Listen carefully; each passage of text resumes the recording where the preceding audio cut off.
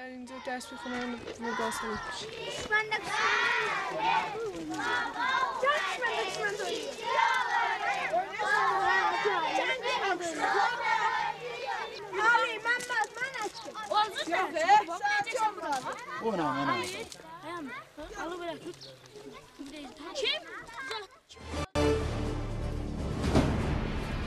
I'm Jonathan Mann at CNN Center with the latest developments on deadly tremors in northwestern Iran. Details are still sketchy, but Iranian media report at least 50 people have died in a pair of earthquakes near the city of Tabriz. Med 11 minuters mellanrum skakade marken i nordvästra Iran på lördagskvällen.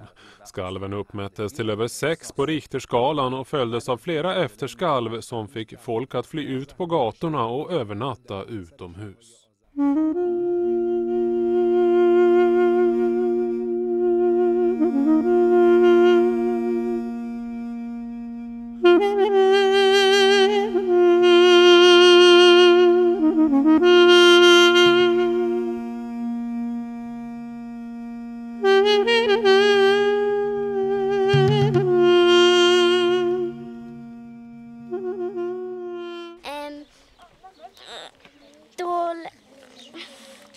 دبستان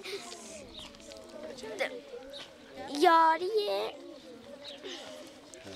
خیری. من آرزو میکنم که در آینده یه شغلی داشته باشه، مثلا معلم. آرزو میکنم که خدا به همه بیماران شفا بده، با همه بچه ها باسواد بشن. میخوام که همه جا سرسبز و قشنگ باشه، نه خشکی. بسم الله الرحمن الرحیم. من علی اکبر پورحسن در روستای چلناب زندگی میکنم. زلزله‌ای که آمد روستای ما تخریب شد.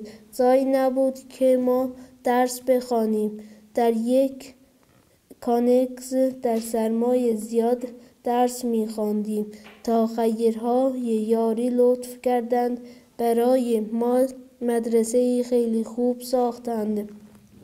آرزوی ما این است که خوب درس بخوانیم تا زحمت‌های خیرها برآورده شود.